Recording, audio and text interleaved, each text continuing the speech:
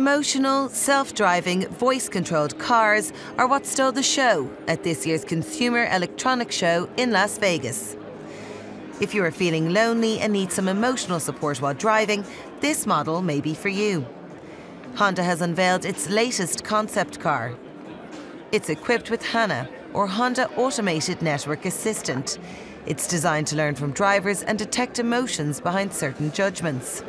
And it kind of plays upon the emotions of the driver, and it says, and when the driver's feeling good about himself, might play some happy music, and if the driver's feeling a little bit stressed or feeling a little bit sad, it might change different music to make it more appropriate for that setting. It's also able to function autonomously as a ride-sharing vehicle, therefore making money for its owners while they're at work or asleep. Or perhaps you prefer to speak your mind with your car, rather than having it guess how you feel. Then the Oasis concept car might be even better. This car is voice-controlled. At the rear, it's equipped to perform shipping services, transporting parcels or pizzas to others while in autonomous mode.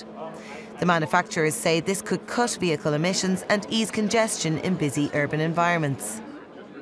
There's also a small garden in the dashboard to counteract hostile city environments and apparently make the space more personal.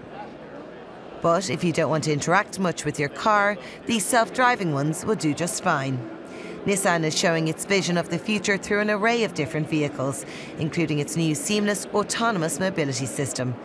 SAM, as it's known, will help autonomous vehicles make decisions in unpredictable situations, therefore building knowledge of in-vehicle AI. The Consumer Electronics Show runs from the 5th to the 8th of January 2017. Looks like it's full speed ahead for the future of cars. Engine ignition. Lift off.